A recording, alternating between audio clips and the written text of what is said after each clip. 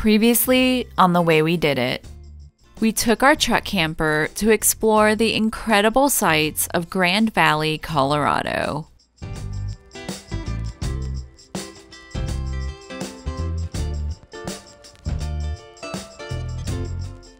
We are now going to one of our favorite places in the country, Grand Teton National Park.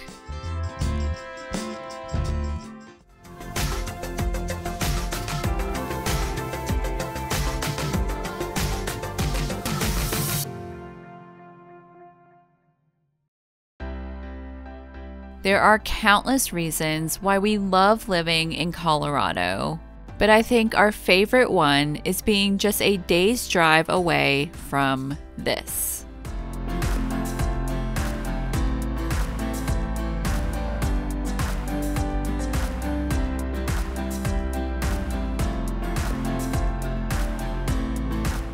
Grand Teton National Park is why we moved out west. Tetons! We're at the Tetons! Woo! Like for many people, it holds nostalgic memories. For us, it's what started our obsession with national parks. This is why we picked it to meet up with Dave's family, who have been living on the road themselves. Now, let's go check out the campground, our meetup spot for the trip. Smells like I remember. Does it smell like the Tetons? We were staying at the Colter Bay RV Park. It's part of a much larger campground with over 300 sites. But this section in particular offers full RV hookups.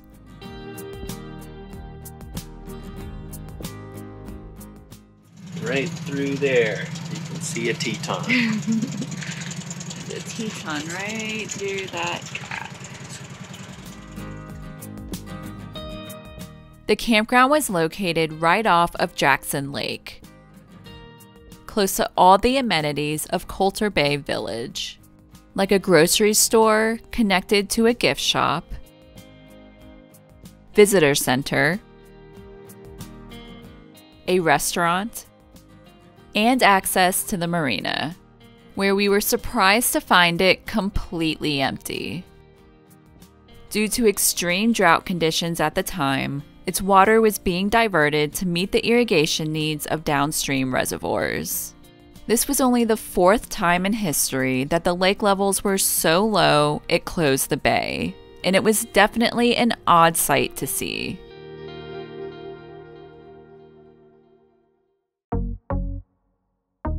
Since this wasn't our first time to the Tetons, we were straying away from the main attractions to try something new.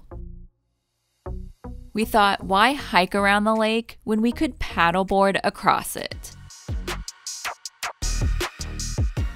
String Lake is a calm, shallow lake that is perfect for beginners wanting to get out on the water.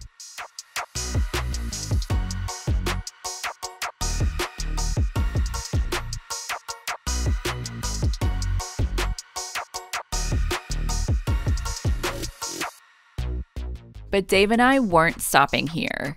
We decided to take the portage trail over to Leigh Lake.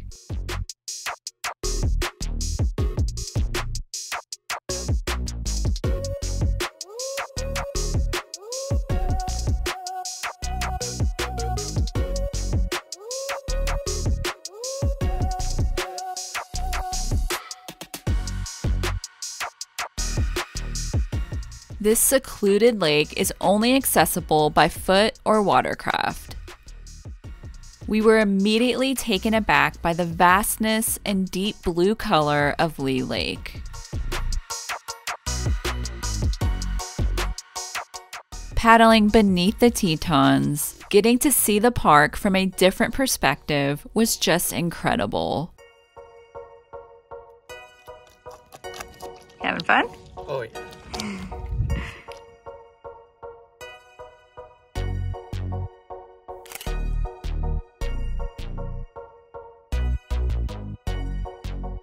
We stopped to eat lunch at a nearby beach and heard the last sound we wanted to hear.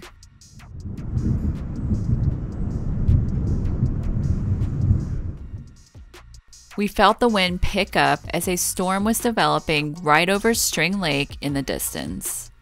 So we quickly tethered our boards together and booked it out of there.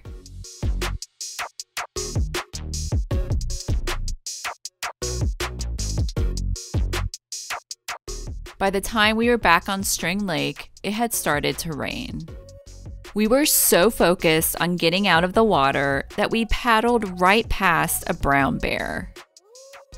We just happened to look back after hearing park rangers scaring it away from the picnic area.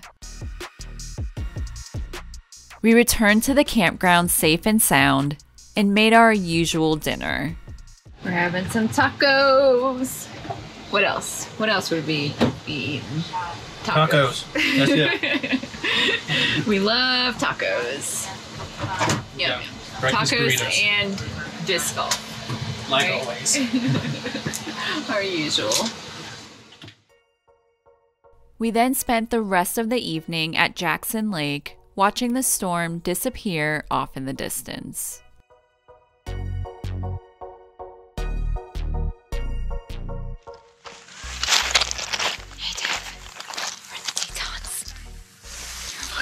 It's so beautiful. Look at that.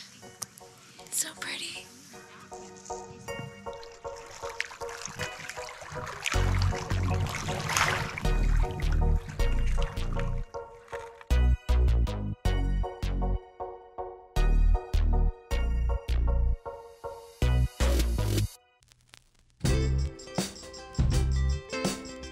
When Dave's parents and brother arrived, we decided to do a family hike to Taggart Lake. Over the course of 1.5 miles, the trail took us through aspen groves, crossed log bridges over Taggart Creek,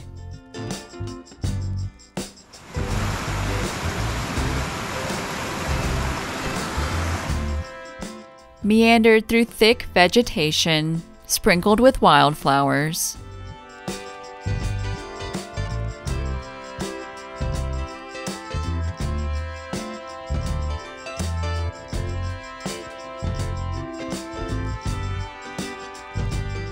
and cut through a forest of lodgepole pines.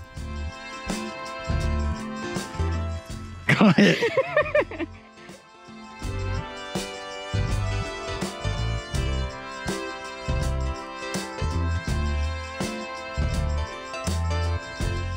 All while our view of the Tetons kept getting better and better.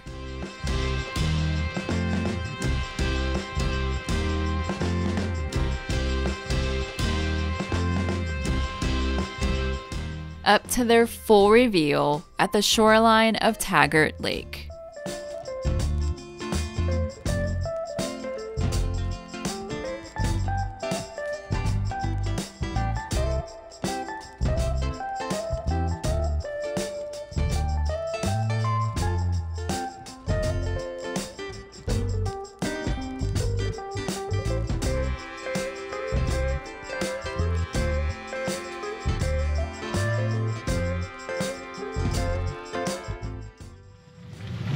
Yeah, kick it fast. It's fun, isn't it? Here we go. Tetons. We had so much fun paddleboarding that we set out to do it again. And we thought, what better place than the park's iconic Oxbow Bend? A ranger told us about this great access point to the Snake River just south of the bend. So we pumped up our boards and launched.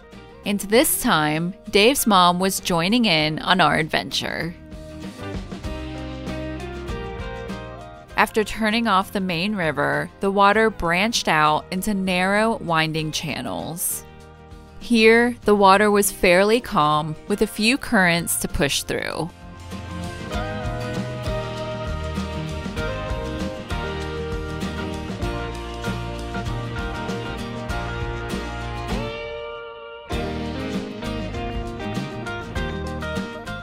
We definitely had to work for our view, but as you can see, it was totally worth it.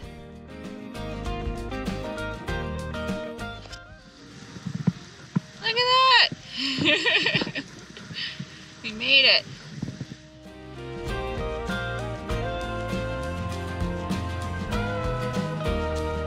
We've only seen this view from the overlook off the main highway. So to think we were now in someone's photo in one of the most beautiful places in the park was pretty cool.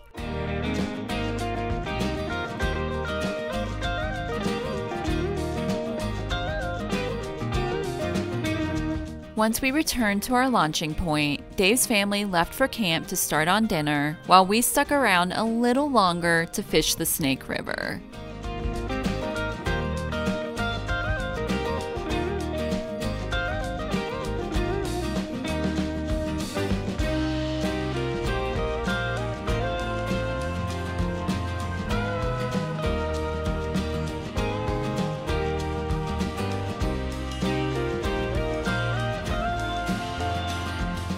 But we weren't the only ones that discovered this great fishing spot. A bald eagle had suddenly appeared, circling overhead.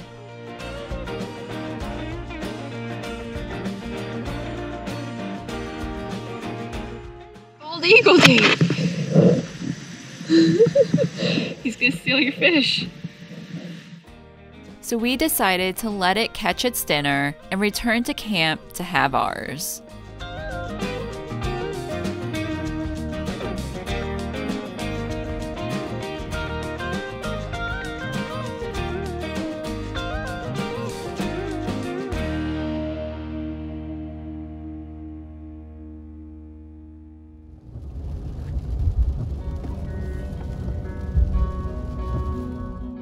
It's no secret that Signal Mountain is a great place to watch the sunset.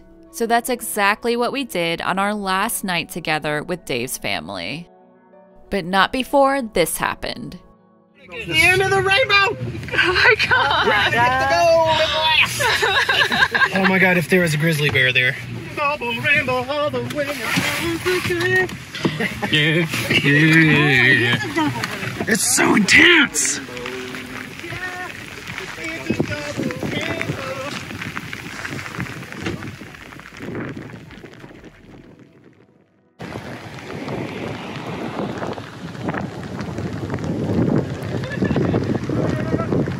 You can grab it. I have never seen anything like that.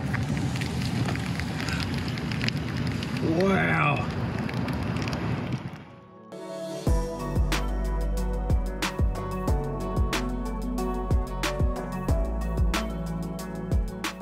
We all managed to calm back down and arrive to the top of Signal Mountain just in time for an incredible sunset.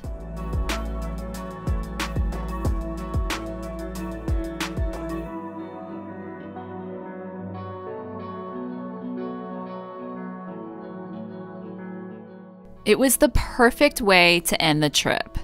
That is, until seeing the sunrise the next morning.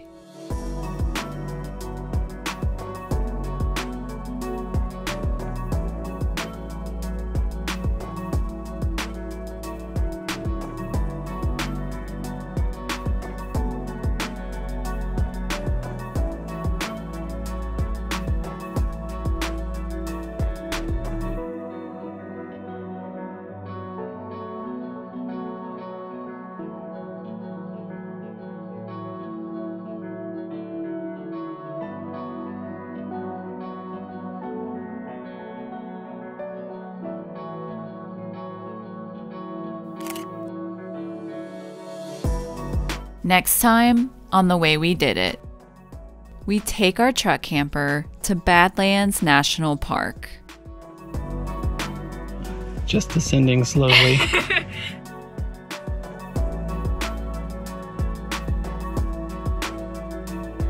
If you'd like to join us on more adventures, be sure to like this video and click that subscribe button. And consider joining our Patreon for extra perks like travel guides, bloopers, and digital photographs. It helps to support our channel so we can continue to show you the way we did it.